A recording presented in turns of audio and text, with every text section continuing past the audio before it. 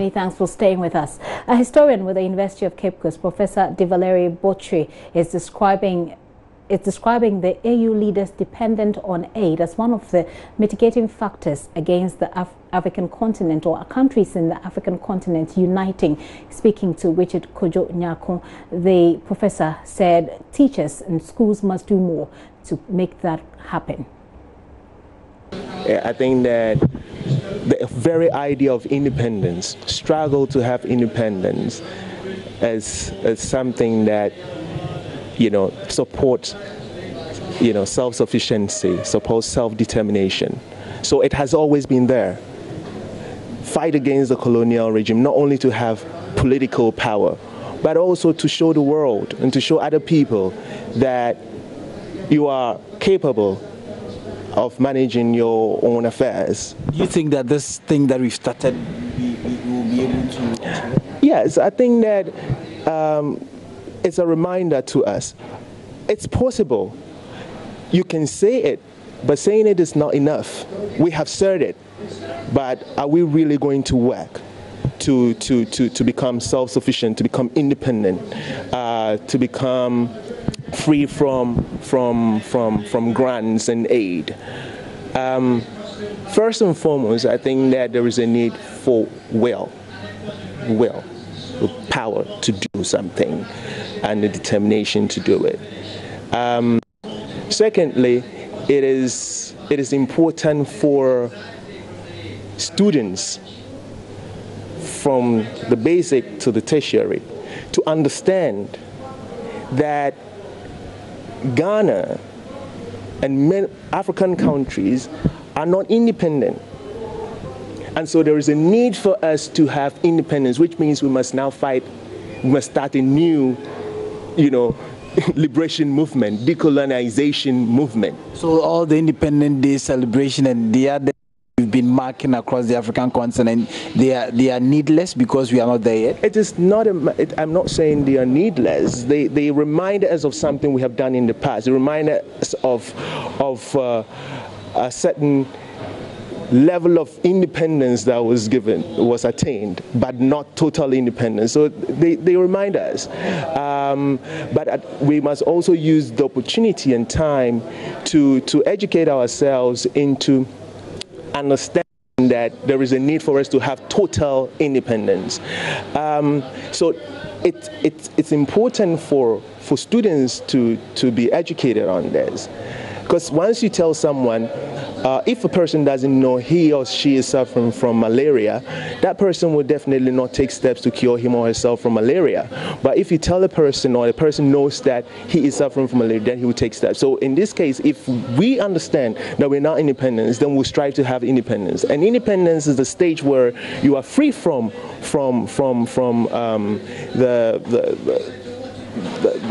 the gifts and the money that you receive and the loans and so on and so forth. We all need some kind of aid. No country is countries are islands, but we depend on others for support. Humanitarian aid is there. But when you become someone who survives, who survives, not live, as I said, not someone or a country that does not live,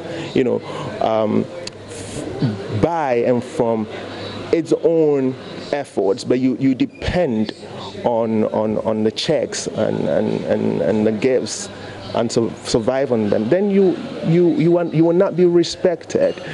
So there is a need for Pan-African education, for students to be educated and taught from the basics to the tertiary institutions levels to understand the need for us to first rethink our positions as Africans. We have a common destiny.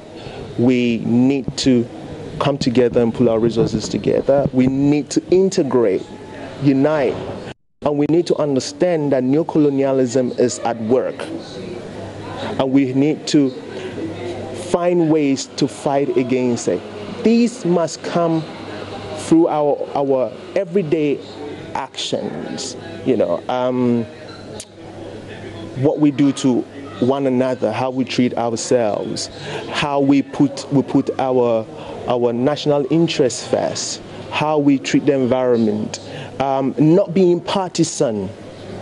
Not being partisan, because parties are not nations.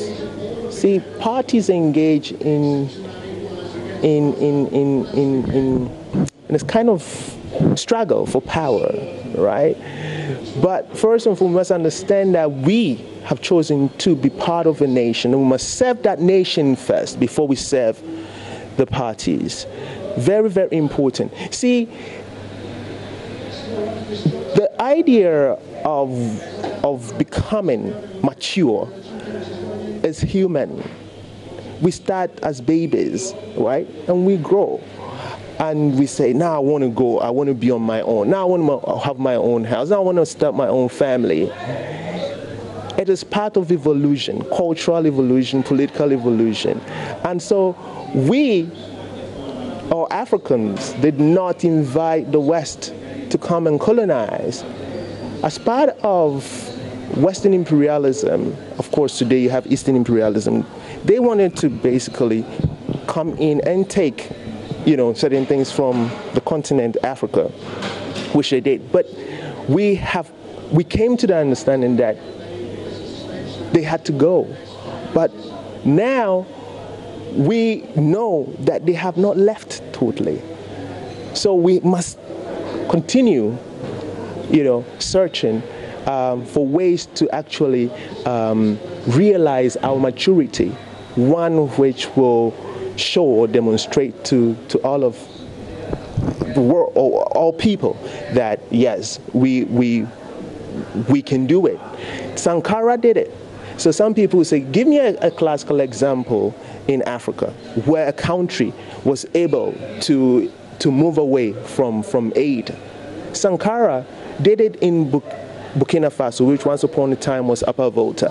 He took power in 1983 as part of a coup d'etat, which in fact was supported by the majority of Burkina Faso people, or the Voltaic people at the time, because he changed the name from Upper Volta to Burkina Faso, land of upright people.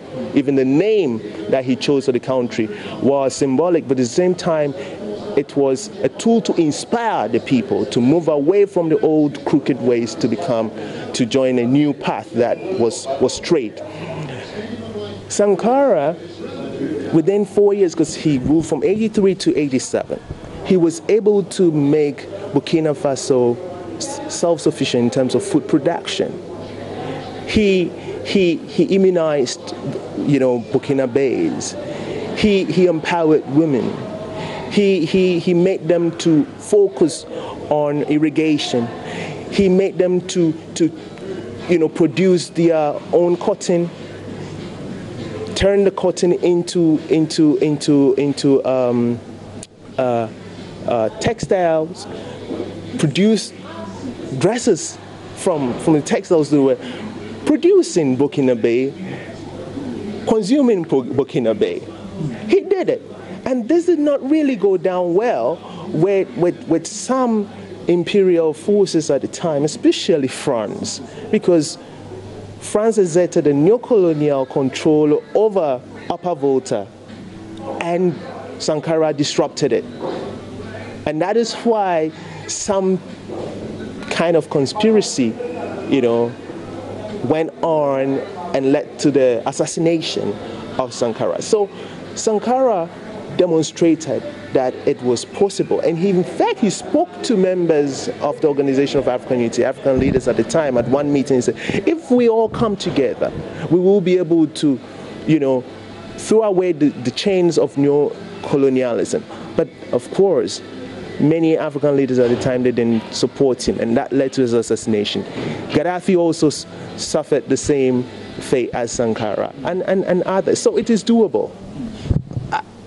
Do we have that potent force, that powerful force behind the African Union to achieve whatever we would want to do, like having one currency? You cited the example of Nkrumah, Sankara, Gaddafi. Do we have such leaders now that will be able to get us there? Of think that the human beings are there. I can't really,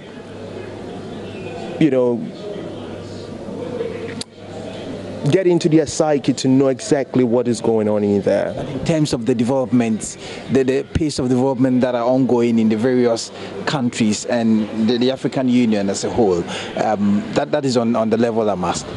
Well, I can see a person like Paul Kagame, articulating strongly that there is a need for this integration project to be sustained and the idea of integration realized, and he believes that it should be done as quickly as possible.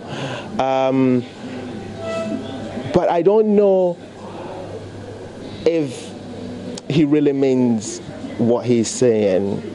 Many African leaders have said this before, but we are witnesses. I can say that real integration, even at the REC levels, we have not really seen real integration there. For example, ECOWAS, right, which is a regional economic community. I mean, the idea ultimately that came up, after a lot of deliberations, the Lagos Plan of Action and Abuja Treaty, which was to lead to the African Economic Community, was that RECs had to become the building blocks for the African Economic Community. So ECOWAS will maybe join with the regional economic community in Central Africa to create one block, and then the North will join with the East, and so on and so forth, till we get the African Economic Community. But what we see is that, for example, in the context of ECOWAS, we have seen a lot of meetings. We have seen speeches delivered, the idea of creating the ECO, and so on and so forth. But since the 1970s, what is really keeping the African leaders from really bringing out the ECO? What we have seen is the passport, right? But you still go through a lot of problems when you want to cross from Ghana to Togo, right? The protocols are there. Why is it that we have not really been able to implement them very well in a strong way and effectively, right? So I think that the idea of protecting, the interest and not wanting to let go of part of the sovereignty of West African countries and also African countries, these are part of the things that are impeding real integration.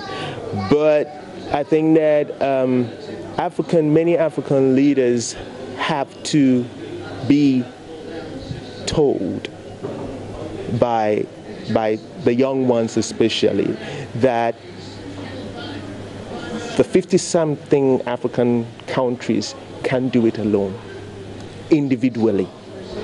They cannot do it alone. It's important for some kind of synergy to go on, and real synergy, not just theorizing and talking about it, but actually practicing it. What will bring about this synergy and the way forward? I think it is everything as to be seen from the perspective of materialism. God or a goddess will not do it. It's not going to come from the skies. No outside economic and political power will do it, because it will not be in their interest. It is something that must be done by people who refer to themselves as Africans. People who call themselves Africans. They must actually do this, right? So if they decide that they will not do it, it's not going to happen. But it is important. This integration project is important, and the unity is necessary. It must happen, right? It must happen. Otherwise, neocolonialism will continue to work and dehumanize people of this continent, and also people who may not be on this continent but are identified by other people as people of African descent. I mean members of the African diaspora. That is where they will still suffer racism and so on and so forth. The whole idea of Black Lives Matter will just be just anthemic. We'll talk about it, but it wouldn't change anything. So exactly. I said that was my final question, but the Africans in the diaspora, what can they do to speed up what we need, because they are exposed to a lot of things in the development? I think that, well, first and foremost, what they can do is endeavor to visit, the African continent and learn and understand the African situation. They have gone through a lot in the African diaspora: slavery, discrimination, racism, and so on and so forth, even today. But in the context of the AU and AU parlance, the African diaspora is referred to as the sixth region, right? So you have North, East, South, West, Central, and the sixth region. So it should not just be a conferment. It should not be a label that has been given to the diaspora and members of the diaspora by the African Union and continental Africans, right? The diasporic members should accept that they are part of the African continent. They are not on it, but they in fact represent an extension of it, and so there's a sixth region, and so they must now aspire to actually come and get involved in the struggles, get involved, and some of them are doing it, get involved in the AU deliberations, and commit their intellectual abilities, financial, resources, and skills to shaping, the economy, the politics of the continent. And I think that is the way forward. What we normally see is that, there is this, we are Africans and we want to come back to Africa, and many of them will come. It's not easy to return home. I mean, the idea of returning to Africa is very wonderful but it is not easy. When it comes to integrating, when it comes to finding a place to stay, when it comes to understanding, the continental African and that continental African understanding the diasporic African, it is not easy, but that should not, stop the diasporans or the diasporic Africans and the continental Africans from exploring and ways to understand one another and to work. Africa should not just be a holiday place for many diasporic Africans. It should be a place to actually, return to, and a place where such a return should actually lead to social change. I don't want to say revolution, but social change. So it is for all of us to work together, and the concept of African must again be interrogated. Who is an African? Is it just a label that one would just say, I'm an African, or it has a certain character, it has a certain philosophy? If you are an African, then are you an African because of the way you dress? Are you an African because of the food you eat? Or there is more to being an African than just, you know, the language you speak and the shirt that you wear. I think we need to really think about this. And once we're able to understand the concept and word African, and if we accept it, we're African, then we have to act in a certain way. Thank you very much, Prof. Thank you very much for having me.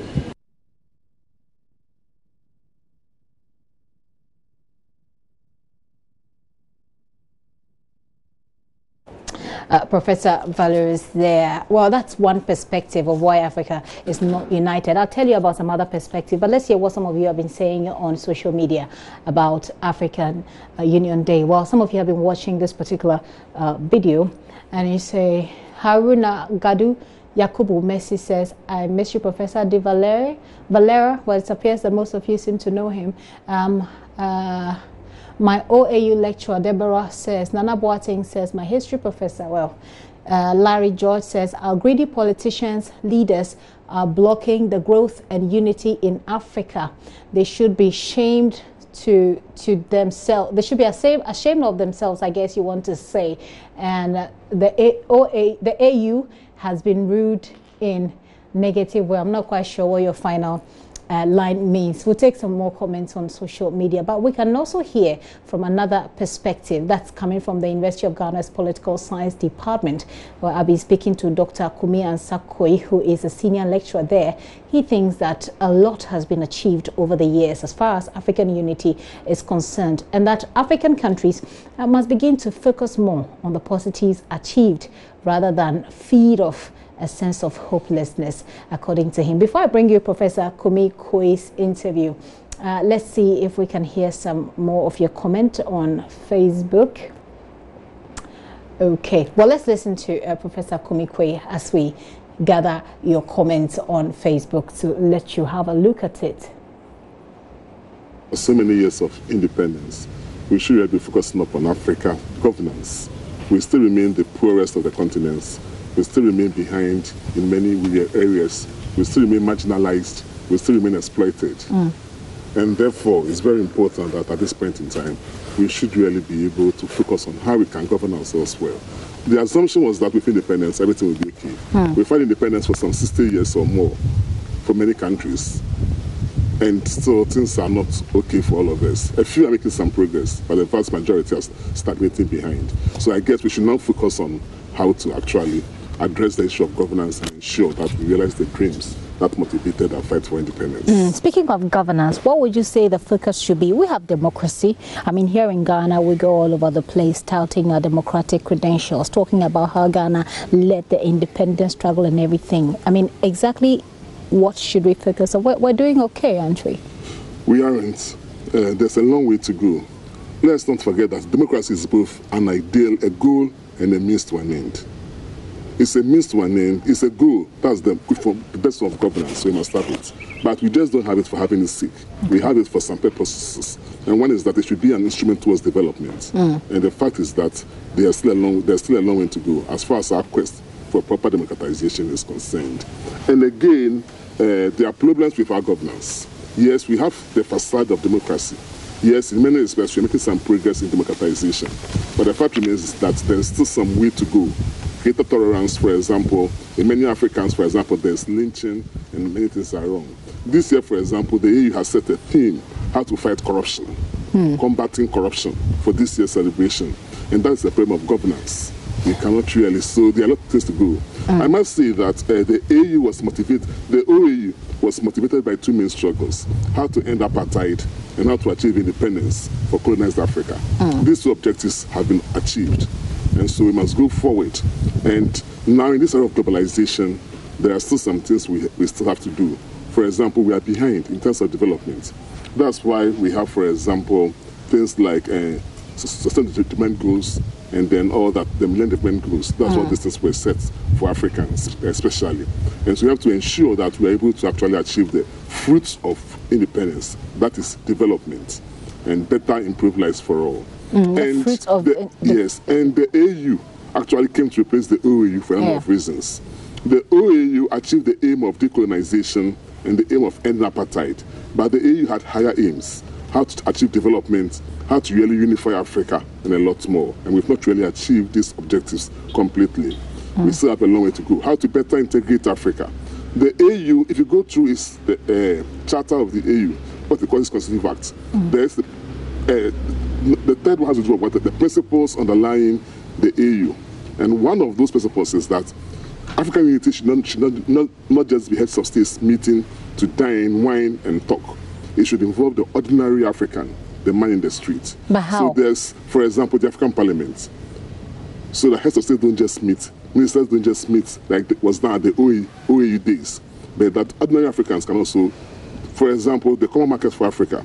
For example, so institutions should actually cut across the whole Africa, and ordinary people should be involved. For example, freer movement of peoples and a lot more. Not only that, the principles also say that we should be committed to human rights and democratization. So for the first time, the AU has instilled the principle that we can intervene in others' internal affairs in pursuit of certain goals, to end genocide, to end human rights violations, and a lot more. So the AU is distinct from the OAU. It has got distinct objectives, and there's still a long way to go. We have problems of governance. Civil war, strife are still parts of some African countries. Somalia, Libya, and many countries are in a mess. So at this point in time, there's a need to focus on governance, particularly corruption, which the AU has taken up as its theme for this year's celebration. Speaking of fighting corruption, the same leaders of the same countries that are known to be very corrupt go and have a meeting and decide that let's talk about ending corruption. Isn't that some kind of a big joke when these are people who are supervising over countries that if you should put them on the index, the corruption index, they don't do any good. They have nothing good to write home about. These are the same people who get to sit all the time. Isn't it just a waste of money and a big joke? The picture is more complex than that. Okay. This time around, it's not just the leaders who are just going to talk about ending corruption. This time around, civil society is very much involved. This time around, the mass media is very much involved. This time around, some necessary conditions, for example, free discussion, democratization, civil society growing, have all been brought in. So it's not just up to leaders of states at all. Okay. There's a greater chance for ordinary people, for civil society, and for us all to be involved in the fight for corruption. So they serve as a check on those leaders of ours who still happen to be corrupt.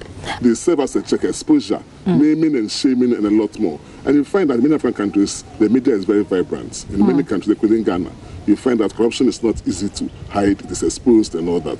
And the exposure, but there is still corruption, and there's still a lot of corruption. Of course, there's still a lot of corruption in all societies. But certainly there was a lot of it in our types of society. And again, you find that now concrete measures are being taken to actually eradicate or to reduce the level of corruption. So it's not just a fight left to the leaders alone. I mean, this time around, society is more involved. The media is much more involved, and a lot more. And there are a lot of agencies which are combating corruption. But and you again, talk about... there's cross-African collaboration, again, in the fight against corruption. You talk about the freedom of the media, which I believe is part of the things that you need in a democratized or in a properly governed country, which is one of the things that you've highlighted as the need for Africans at the moment.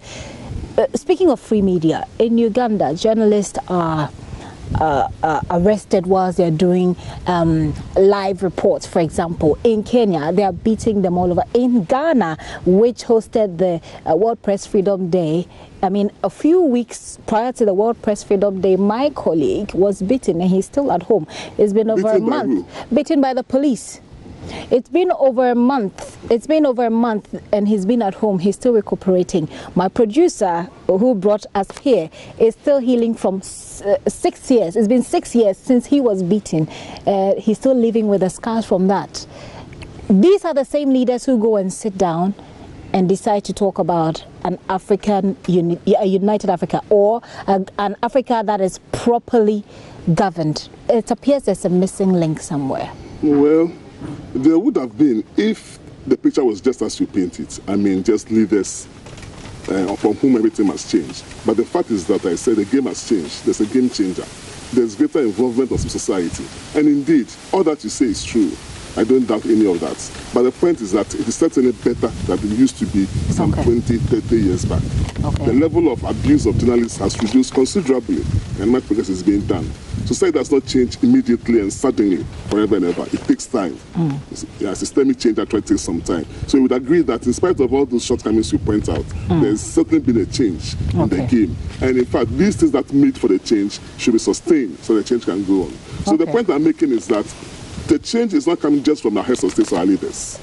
But now this time around, there's a greater involvement of civil society. There's a greater involvement that is propelling us forward. Yes. And that is propelling us forward. So we should perhaps do a lot more of that. Yes, a lot more, yes. But shouldn't there be institutions that make for the inclusion of the ordinary people, civil society organizations? The AU Charter envisages institutions. The African Parliament is one.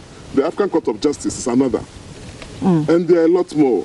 The African Court of Justice is one. The African Human Rights Court is another such institution. And again, there's collaboration across all professions on the African scene. There is an African Peace and Security Council and a lot more. So the institutional collaboration. Of course, we are now grown institutions, so they may not act perfectly, but I think the performance is better than it used to be in times past. Okay, and so fact, we should be able to build on it going forward. Yes, it's an ongoing struggle. I'd like for you to maybe give us a few pointers as to how we can build on the successes made, because as you say, 30 years ago, 20 years ago, it wasn't the same.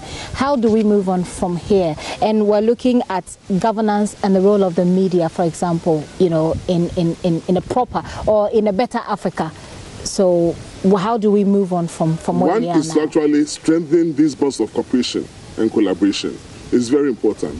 The struggle should not be seen to actually be confined to just one country. So you must have intra-African collaboration, intra-African cooperation. And since we've used journalists as cases in point, let me just say that there's greater collaboration of journalists in the entire subcontinent.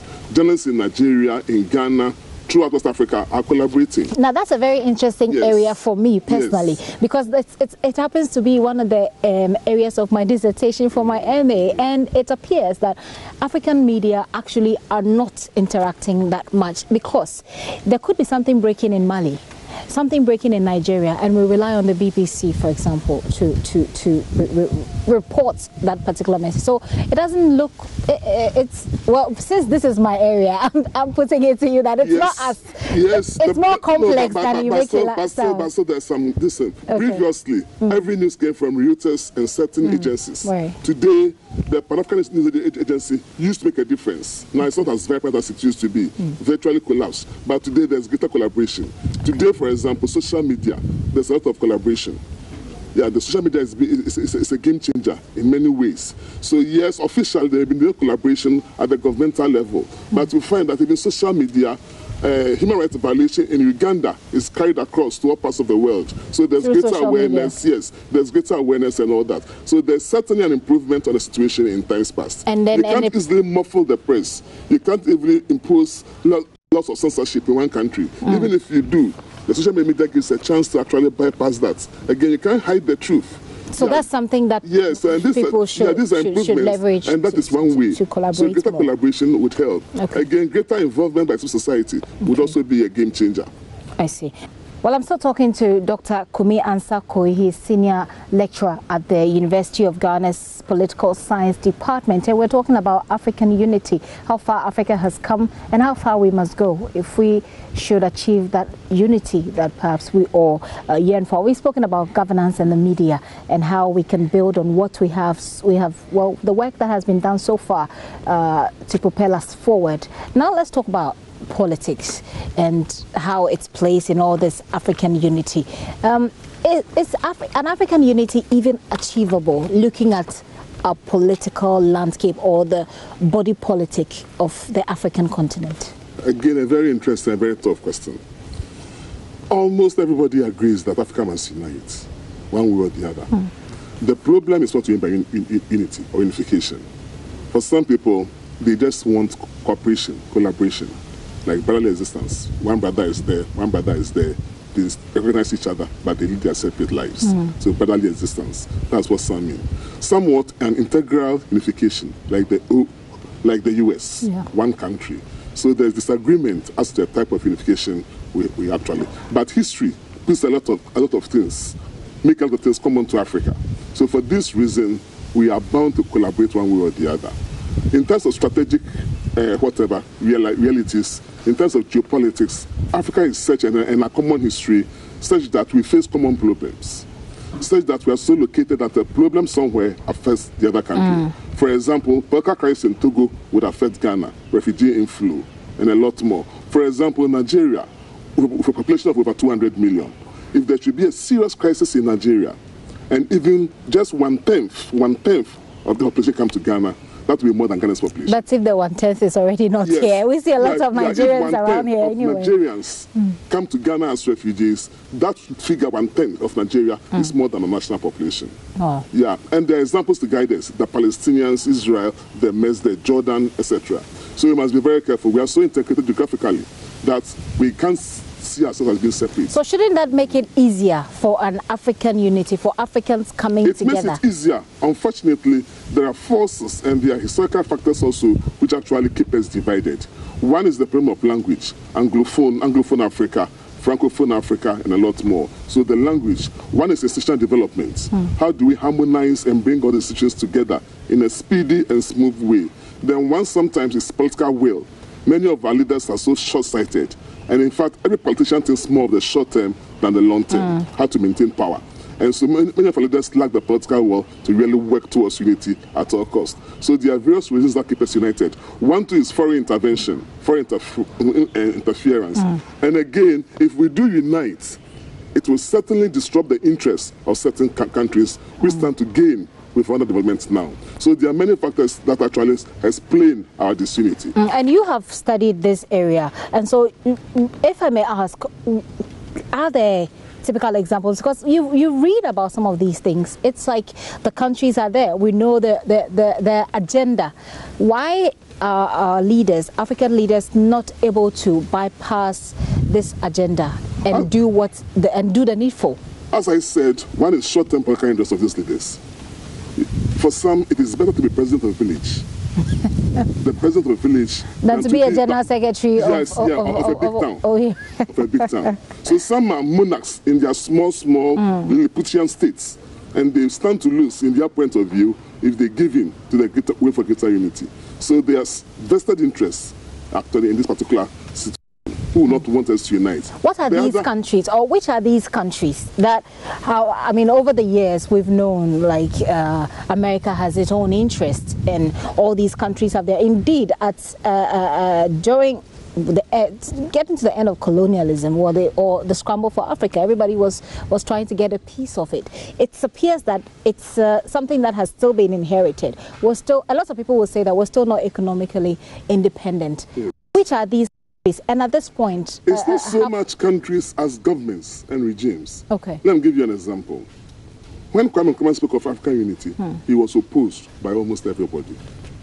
After his death, President Nyerere, who was one of those who opposed him, came to Ghana to say that one of the things he regrets was his opposition to Nkrumah's idea of African unity. And that's a very sensible idea. So it's not so much a country as individuals and personalities. Let me give you Nkrumah as an example. When Nkrumah was fighting for African unity, Nigeria under Tafawa Balewa and others again opposed the idea. They thought that Ghana wanted to actually, had very grandiose ideas, that Ghana wanted to actually become president of Africa and all that at their expense. So it's a matter of personalities, regimes, and then their interests, not so much countries. Yeah, and that is really the situation. So how to actually subdue this parochial interest is the big problem. It's a big problem. And again, how to look at the future, because in every case, unification always entails costs being borne by somebody. Take the case of Germany. When East and West united, much of the cost was borne by Western Germany, but now all that is over, more or less. Yeah. So some countries will lose more in the short term. Others will have to gain more. But eventually, it will be the overall benefit of everybody. From everything that you have said, from a very commonsensical point of view, I dare say that an African unity may never ever happen. That's possible. That's possible. That is possible. Where does that leave us? That is possible. Well, where does that leave us as Africans? And if that situation persists, unfortunately, then unfortunately, clearly certain countries are not viable. In terms of geography, in terms of economics, in terms of everything else, and they're going to marginalize forever. But it's our greater interest if we should unite and form one coherent, strong Africa. Luckily, starting from where? Starting from, for example, that started, we have these regional groupings, ECOWAS, SADC, and the rest. And these are very good starting points, not the best. For example, if you know the history of the OAU, nobody envisaged the establishment of the OAU in May of 1963. There were those like Nkrumah who wanted the complete unification of Africa, US Africa. That's what they wanted. And there were those like Nigeria and Tafawa Balewa and others who wanted Africa to remain separate, no unification. But the genius of Haile Selassie was that he got these two rival groups to come together to agree on a compromise organization, and that was the OAU. And we're not quite sure how far we have come with the OAU and the African unity, because we've made some progress. Let's not overlook some progress. For example, we have agreed that there should be an OAU instead of living our separate lives. We've agreed that there should be some form of collaboration. That was the OAU. Over time, we've realized that it's not good enough. We've agreed, for example, that Addis Ababa should be the permanent seat of the headquarters. We've agreed on a whole number of principles. The AU has very interesting objectives, very interesting principles, and all this has been agreed on. But some progress has been made, but we fall short of the real target, the overall target. And of course, it takes time to bring about social transformation. And which is why I asked, starting from where, because that is a crucial conversation that we all should have if we indeed are serious about an African unity. But of course, there are interests. The African Union has spoken about setting up, ideas about setting up a human rights court, for example, ideas about setting up a central bank, a monetary fund, and by 2023 we're looking at the common currency. And we've seen how much of a political football has been played, even with the common currency. That doesn't give any person of perhaps my generation or a younger generation than mine any serious hope of an African unity. Yes, those are problems. There are some convergence criteria that sometimes debar countries from the realization of those goals. But then but let's not forget that there's also the other side of the coin. I think you focus on the negative side, but that's not the entire story. There's also a very common side. The ordinary African is not bound by the boundaries. The ordinary African are crossing boundaries, going to Europe, move from one country to the other in disregard of boundaries. And that's another problem. That shows you that they don't accept these colonial boundaries. But that's another problem. That they're not going to be confined. It is easier to travel outside Africa than it is to travel within Africa. Has anybody told you this? But Africans are still doing it doesn't make any sense to me at all. That doesn't make sense to you? In spite of the boundaries, in spite of the wish of the political elites, we cross from one country to the other. With much difficulty. That shows that we are not bound by the elite thinking at all. There is much unity for the ordinary person. The ordinary African is moving, disregarding boundaries and doing everything. In Somalia, in Togo, in Ghana, in Kenya, everywhere, people are disregarding boundaries. Ghanaians are moving across the Sahara, and other Africans, and then going to Europe or elsewhere, wherever they want to go to. They disregard national boundaries. They disregard the rules of the elite. So that shows you that this restriction is really a problem of the elites. That's all. But the ordinary person does not really accept. But the ordinary person is reeling under the difficulties that they have to go through if they have to do a cross-border business, for example, within Africa, even within West Africa. And that's what I was saying, that it doesn't really make sense. And even then, we would have to agree that some progress has been made. For example, take Ghana, this idea of, take ECOWAS, this idea of free movement, and then this 3-month period, free movement and all that. I take this issue of this Fulani migration and all that. So even there, for the ordinary person, some progress has been made. These are not good enough and these are not well regulated, but some progress has been made. You don't need visa to go from one country to the other. So some progress has been made. It's not entirely as dark as that. There's some progress to be made. I like your optimism. I like your optimism. I don't have optimism at all. No, you sound very optimistic. You sound very optimistic to me. And I'm wondering, when you were much younger, were you hopeful of an African unity? Indeed, when I was much younger, I really desired unity just as you do. And I was also as impatient as you are. As you sit here now, are you disillusioned? But at my age now, I'm rather more hopeful. Really? Yes, because at my age now, that was the era of the dictators, the era of the Amins, the era of the Eyadimens, the era of the dictators in Africa. But these people have all passed away. They've passed away. Okay. And change is coming, even though it's coming very slowly. So rather, age has made it more hopeful. And again, the new generation, in this era of globalization, you are aware of what is happening in the other country. In this era of globalization, it's easier to move on from Ghana to elsewhere. So people are just moving. So are you home in Nigeria? People didn't bother about Nigeria's national boundaries. All of us rushed to Nigeria. Liberia, people were there. It didn't just affect Liberians, because we all went there. So the ordinary person disregards, even in those days, and we are now in the era of globalization. But if you're talking about any serious achievement of unity, it may take the ordinary people putting pressure on governments, but then the leaders will have to be ready. Now, you spoke about political will, which is lacking, obviously. So without the political will, the people may be desiring, maybe putting a certain level of pressure, but there will still be the reluctance that because an African leader, exactly, presidents want to be president of their countries rather than join a bigger country. But this is workable. Sometimes it's more difficult than that. For example, again, going back into history, Ghana's 1960 constitution gave the president power to surrender Ghana's independence in pursuit of African unity. Today it's not so. Today we just can't say that Ghana is no more there and that we are part of Africa. There are constitutional provisions that have to be met. So all these are some of the realities that have to be faced. So it's much more complex, much more difficult. Right. Well, let me end this conversation with you by asking you what you make of the admittance of Morocco, for example, after 33 years. Since you are very optimistic, I'm sure this must be one of the areas of optimism for you. Morocco rejoins, but we're still looking at Madagascar and Mali, which are countries that are still, on suspension, if you like. From where lies the hope in these cases, and how does it help them? Just what you said, unity? Madagascar, this was suspension, not dismissal. Morocco was not suspended. Morocco pulled away out of the organization. Right. Morocco tried to join the EU. It was not. So you think that they're just back because they didn't get the chance to join the EU? One, they tried repeatedly. They were turned down by the EU. Again, there has been a big problem about Africa. How do we conceptualize the word Africa?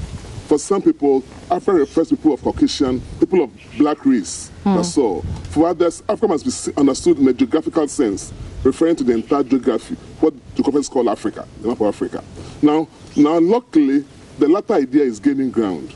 And I'm happy that Morocco is actually seeing that in terms of strategy, in terms of geopolitics, it is really part of Africa and it's coming around. So that again makes me more hopeful. They did everything, they withdrew, they could survive. But then they are being pressured to realize that they are really African. How helpful is their comeback to the cause of African unity? It's a very good example. It shows that even if you go back, you have nowhere else to go to. You are really African. So you are just coming back to yourself. That's one. But there are still problems that must be faced. For example, the Sahrawi Arab Republic, the issue of their independence, and Morocco's effort to actually annex that country are issues that have to be tracked over. But they are coming back in itself a very progressive thing. It shows that we are one family and there may be disagreements, but ultimately we all come back. It shows that they also realize that they can't exist permanently out of touch with Africa. One of the major things that's keeping Africa, I believe, where it is funding. Yes. If you take the EU, for example, they have people who are consistent funding partners or funding countries. For example, the United States of America. Exactly. So these are people with huge economies that are pushing money into the union, so they make it what it is. In Africa, we don't seem to have any of such. We're not quite sure who could be. Now we're thinking of the Human Rights Court. We're thinking of the Central Bank. But who is going to be? On the contrary, the AU was formed because an African chose to bankroll the transformation from the OAU to AU. That African is Gaddafi. Libya. Look at Libya. But look at Libya now. It paid the dues of all countries that were owing and bankrolled. So if I said it and the that it bankrolled the transformation from the AU to the OAU. Now, it is true that the general picture is that Africa actually is somewhat marginalized, but certain countries are doing well, relatively. Certain African countries are making much progress, and the idea is that those countries can be in a position to actually contribute. Give me examples. Nigeria, South Africa are really doing well. Even Rwanda is doing fairly well. So the idea is that these countries that are coming out of this abysmal pit actually would propel others. Let's not forget that unification is not only for the rich. The poor can also unite and advance their interests. Yeah, but you need someone. That's why I gave you examples about setting up a human rights court, setting up a central bank, an African some of these are already taken off the ground, and we're making progress. Because even our headquarters, the European Union is now faced with a lot of serious problems. Well, we can leave the EU to talk about their problems whilst we do, because they are steps ahead of us. So we should perhaps deal with our problems. But speaking of dealing with our problems, you can look at our headquarters, AU headquarters, for example, which was built by the Chinese. And not long ago, we heard that there were the place was bugged. I mean, you don't have the money, so anybody else who wants to put in money has the ability to influence you. Shouldn't African leaders now be taking, I mean, this is like basic, fundamental knowledge, things that you should know fundamentally, that anybody doing such a thing for you, you either be extra careful or you don't let them do it at all. I think we shouldn't put the cat before the horse. I think that first and foremost, we should be agreed that there's need for unity. Everything else is secondary. If we agreed on the need for unity, the rest can be done. But don't we agree already? There was no money. There was no money. China actually offered money. Build the headquarters for us. That is a secondary matter. And having done, even if they did, what do we do next? Having discovered that, what do we do? We can later on abandon those buildings and do something else. So let's put the cat and the horse in their proper positions. And if we do that, I guess we can get around. Okay. Well, I am personally looking forward to 2023, where the continent is looking forward to a common currency. And I want to believe that the right things, the homework has been done properly as we anticipate that common currency, because there are also a lot of issues that could arise from that. But Doc, let me take your very final words. African unity. African unity. Today we're looking at, we're home. We're not working. Our kids went to school all dressed, yesterday all dressed in African attire and all. What is the significance? If anybody watched this interview, what should they take away from them as being something important from an African Union discussion? First and foremost, I'm enthused. I share your worry, I share your concern, and also share your desire for greater peace of unification and integration. I share all those. But that does not mean that I should also overlook the progress made. So first and foremost, I'm very pleased to know that Africans have become aware of their oneness. Right. In spite of their differences, in spite of colonialism and its history, in spite of different location and all that, we see ourselves as Africans. That is an achievement. That's a good thing. Okay. In a continent where tribalism and ethnicity counts a lot, it's very important that we have that particular perception. Again, you have all shades of colors in Africa, but we see ourselves, the very black, the very tall, the very short, pygmies that we find in Africa, the tallest that we find in Africa, all shades that we find in Africa. I'm pleased that in spite of these differences, we see that we have a lot in common and that we are the Africans. All right. The allegation that the president is supposed to have said about Africans, that our place is whatever, the mentionable word. You mean the U.S. president's description of Africa? Yes, that allegation. All this shows that on the global scene, whether we like it or not, we have a particular perception, a particular image, a particular reality. We're also marginalized. And again, we are suffering from brain drain. Our best footballers, our best intellectuals, our best everything comes back to governance, lack of everything that makes the people want to stay. So we see ourselves as one people, and we see too, not only as one people, Africans, we see the need for unification of some sort to actually propel us forward. There is disagreement as to how to achieve that unification. We are not making progress as much as we should, but I think we should not discount the fact that some gains have been made, and we have to actually expect more in the years ahead. I must confess, I really like Dr. Kumi Ansah's optimism about African unity and African unity. But of course, when else should you be more optimistic than on AU Day? So on this day, we wish you all a very great African Union Day. Think oneness, and well, I don't know if I will still have enough hope to wait, but I don't have a choice. Certainly, I don't have a choice, but well, we still owe it to the continent to be more aware of our oneness, as Dr. Kumi says. Let me take you through a few comments on Facebook, and then we'll go back to Cape Coast, where there's a lot of talk about Tramadol, even on AU Day. So we put the question there for you to tell us whether or not you know the number of countries in the African continent. And so a lot of you have been talking about it. Emmanuel Do says, okay, to those of us coming So those of us coming to check the comment for Ansah, you're welcoming them. Kweku says that there are some previous comments. There are some. It looks like these are more on the back of the previous comment. Yeah. So Mauko says, "Let me call my history teacher and get back to you. I'm not sure about the 54 some are mentioning here."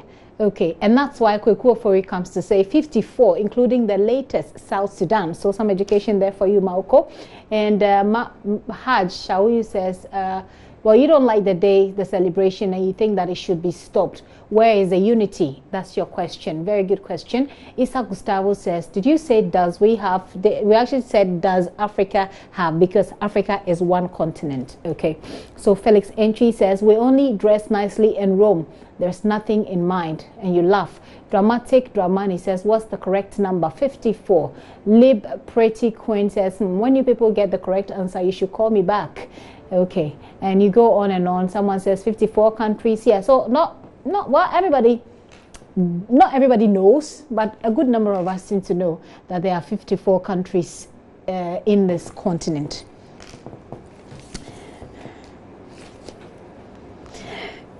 So those are some of your comments on social media. I hope that you're having very good rest at home, by the way. But let me tell you what's happening in Cape Coast. The Pharmaceutical Council joined some junior and senior high schools there to commemorate the African Union Day. Now, the council used the occasion to educate the young people on the risks they expose themselves to if they abuse tramadol. JoyNews' Richard Kojo Nyako reports that many junior and senior high school students dressed in African prints as well, just like yesterday, much younger ones did in school. Here is a report. This is the University of Cape Coast Community Basic School located at Abra in Cape Coast. The children dressed in their various African outfits to celebrate the African Union Day. The teachers were not left out. They dressed in a similar fashion to depict the day. At the Academy of Christ the King, the students and the teachers were in the same mood. African dresses were worn by the students while diverse cultural displays were done to commemorate the occasion. The Pharmaceutical Council in the Central Region went round some of the schools to educate them on the harmful effects of the abuse of tramadol. Deputy Director of Pharmacy at the Cape Coast Teaching Hospital, Robert Inkum, tells JoyNews the youth must be empowered to stand against the abuse of tramadol. To realize that the devastating effects of tramadol on the youth is so enormous, and our teenagers, our young youths in the secondary school are also vulnerable because they don't have all the facts about the medicine, and they are easily influenced by friends, colleagues, and relatives. And so we thought it important that on this day of AUD, where they have some time off their busy normal curricula, we could come in to provide some independent information on this topical issue of tramadol, so that we highlight the devastating consequences it has on them and then even on their studies. When the people are also well informed, then they are better able to make the right decisions and even avoid them if even they are presented to them. Headmistress of Academy of Christ the King, Florence Sian-Ofe, tells JoyNews the fight against tramadol should be fought starting with the children. We as a school decided to celebrate it today.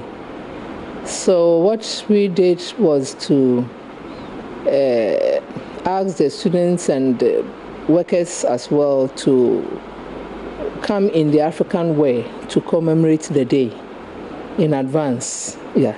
So students came in cloth, in batakari and all that, and it's all fun just to celebrate the day. The abuse of tramadol these days is quite disturbing. So it's not only a day to celebrate, but also to learn. Yes, that the abuse of the drug tramadol could cause A, B, C, D, and whatever. Yes. So these students have learned at the end of the day.